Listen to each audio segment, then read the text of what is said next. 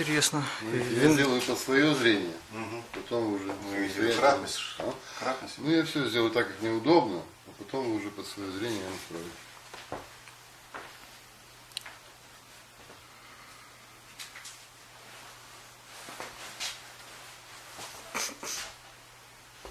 Там я пока ничего не добавлял, ничего не делал. Не, пока ничего. Можешь кратности добавить, там Я добавил, а где?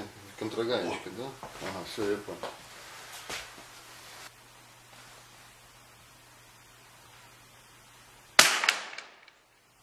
На 6 часов.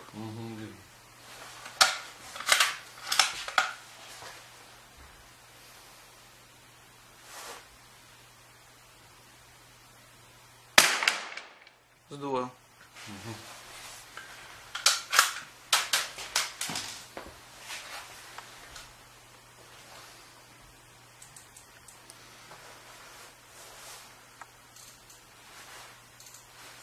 Винтовка CZ 455 TUMBHOL 22 LR. ЛКшка. Болтовик. Задел по нижнему краю квадратика на 7 часов. Дистанция 50 метров. Не понял.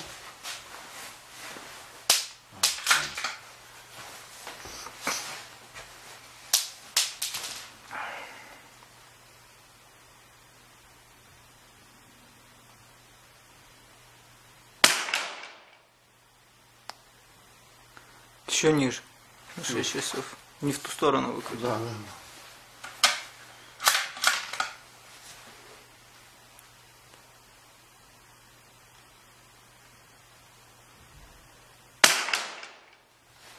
Центр.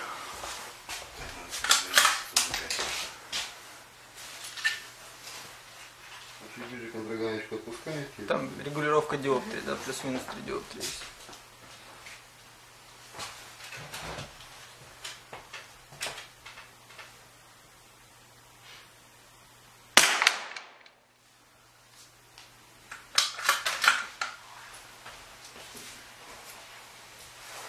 Сейчас стреляем по другой мишеньке уже.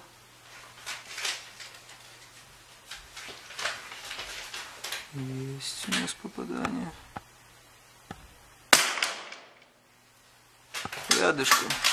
Отлично. Тут же хозяин стреляет.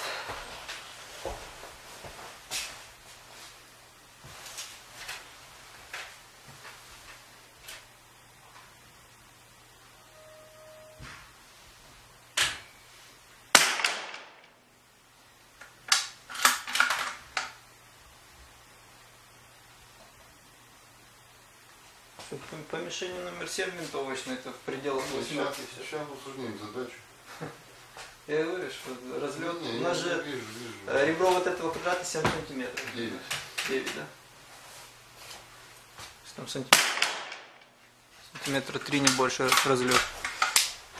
Все назад, чтобы дистанцию было понятно, что за дистанция.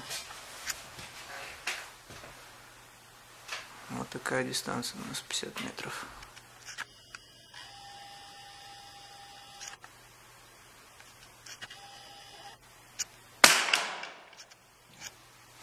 В серединку попал, посадил. Нет, давайте мы закончим. Последний выстрел мне не понравился. Открываем затвор сначала. Потом только оружие мы достаем.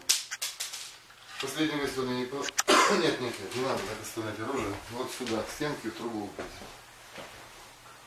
Чтобы она не упала. упала. Еще, да. Делаем пару-тройку выстрелов еще. Вы не против, если я немножко сниму ее? Для себя просто. Чушь криминальная. Ну иди знаю, все-таки ваша вещь. Я же должен спросить разрешение.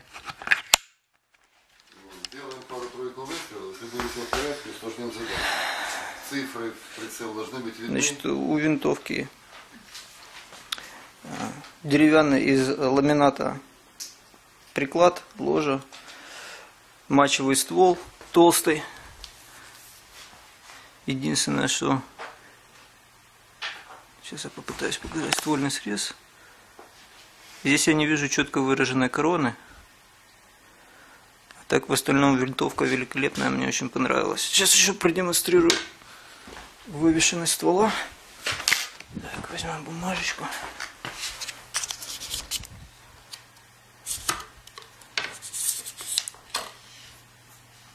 Ствол абсолютно до ствольной коробки абсолютно вывешен. Это говорит о том, что здесь хорошая посадка, мощная. Скорее всего, может быть, даже пилорбейнг какой-то есть. Удобная очень ложе с пистолетной рукояткой, вкладка очень хорошая, я попробовал.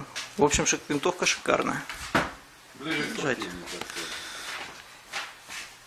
Это для точной стрельбы развлекательной, скажем так. Что, для тренировок? Для тренировок, чего? Патрон недорогой. Делаем по той же мишени еще один-два. Ну я скажу, когда остановимся, стреляем. И потом усложняем задачу.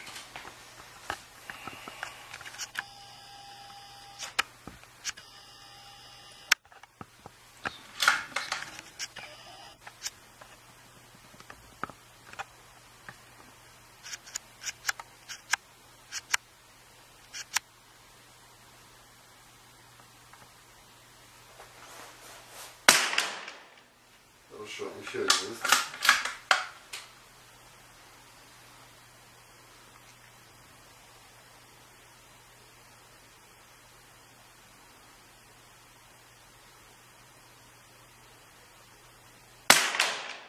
Пуп, четко, Смотри, центр. не бывает. Да, последний выстрел Теперь хороший. цифру в прицел видно, допустим, цифру 6 или цифру 4. Вот, потому что просвечивается насквозь через мишень. Да, вот 6 минут. Шестерка, либо ниже вот, между квадратами цифра 4. Да. Стреляем в нее. Это сложнее намного, чем по квадрату работать.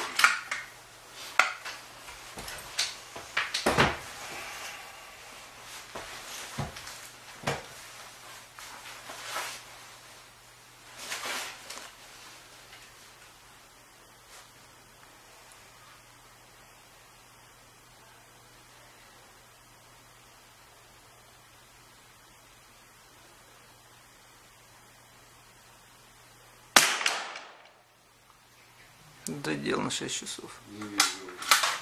В шестерку стрелял. А, в шестерку Шестерку стрелял? стрелял, ну да чего.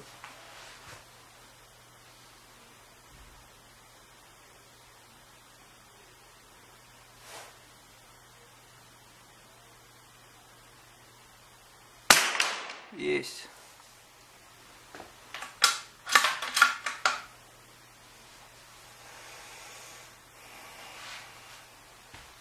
Мы к нам это приносили.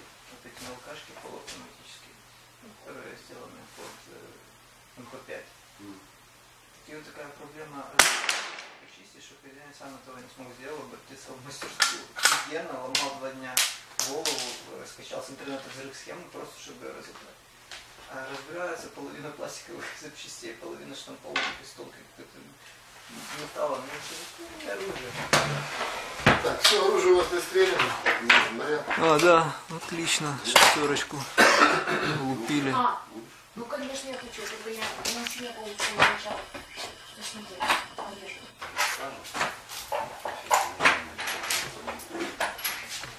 Так, вот то же самое можем наблюдать тут на мониторе. Вот у нас тут все есть. Зафиксировано. Сейчас она никак, сейчас открытый запор, еще не поставить. Да, самый лучший предохранитель отсутствия патронов в патроне. Если ты сейчас Закрыли не до конца. Нажали, все, так родите. Как заряжать? Вынимаете магазин, вот кнопочку, нажимаете кнопочку, магазин у нас в руке. Патроны снарядили, магазин на место, ствол в ту сторону, в сторону мишени. Дослали патрон, до конца затвора закрыли, все. Приклад в плечо, голову таким образом, смотрим прицел. Прицел весь должен быть низ, должна быть светлая вся. Затемнения не должны быть, никаких не должно быть затемнений, то есть не допускается. Все, нажали плавненько, удержание, плавненько нажать. Понятно, да? Все тоже. Я попробую, да? Пожалуйста.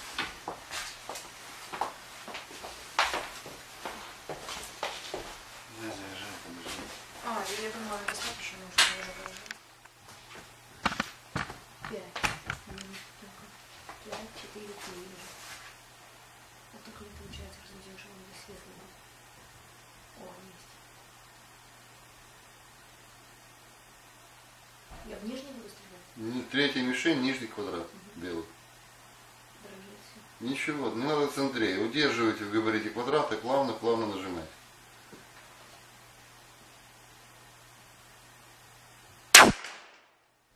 Не надо бояться выстрела. Вы испугались выстрела. Все, затвор вверх-назад.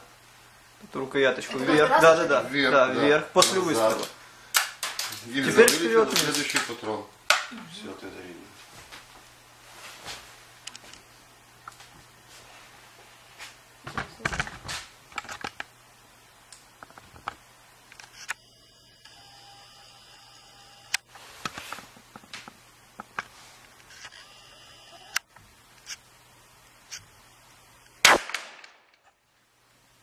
Центр. Перезарядить. Это вы первый раз из оружия стреляете вообще? Нет, ну не из оружия, из этого. Из этой винтовки первый раз, да? Ну, станьте тогда правильно.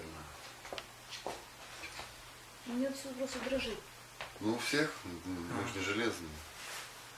Стабильность изготовки зависит от вашего стрелкового опыта, уровня мастерства. Не бойтесь выстрела. Тяжело первые 10 лет, потом проходит. Смотрите, что вы сейчас сделали. Такое было впечатление, что вы прицелились, глаза закрыли. Вот такое движение. Как из Не пушки. надо бояться выстрела. А еще лучше станьте поудобнее. Станьте, конечно. Давайте сейчас я вам покажу. Нет, ну, давайте. Вот так. Вот Привет, Андрей. Здравствуйте. Вот все. Должна документы. Так у вас пока не заряжено, да? Вы не перезаряжали затвор? Нет, не перезаряжайте. Подождите, я вам покажу, чтобы вам было удобно. Смотрите, вы стоите в фронтальной изготовке немного. Так стреляют, это для практической стрельбы, когда стрелять надо очень быстро, вот, и дистанция приблизительно метров 15-20 огневого конфликта. Туда там надо стрелять очень быстро. А вы, когда сейчас стреляете из мелкашки, большой отдачи нет, лучше стать так вот наискосок, смотрите, поставить локоть сюда, расслабить руку. Чем больше точек опоры у вас, тем стабильнее у вас оружие. Можно даже вот так вот эту руку замкнуть. И изготовку, то есть положение тела сделать таким, чтобы у вас оружие самостоятельно уже смотрело туда, куда вы хотите попасть. Вам необходимо только просто нажать на спуск. То есть вам не надо мышцами удерживать оружие к мишеньке. Попытайтесь стать таким образом, чтобы она у вас сама смотрела. Пошел я. Смотрите, выше, чуть-чуть руку вперед, она станет выше, чуть-чуть назад, она опустится ниже.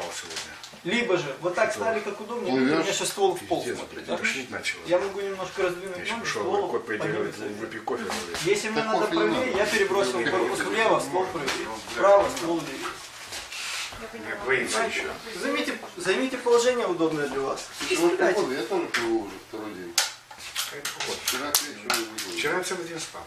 Ну, потому что надышался вчера, стреляли. Я тоже вчера надышался. Вчера было меньше, чем позавчера. И тем не менее, а знаешь, что они сделали? Они накрыли вытяжку каким-то коробом, чтобы соседи не жаловали, что шумно слишком.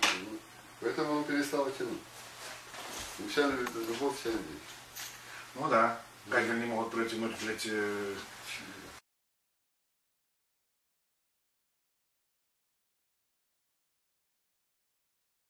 Сомневайся, тихо, ша.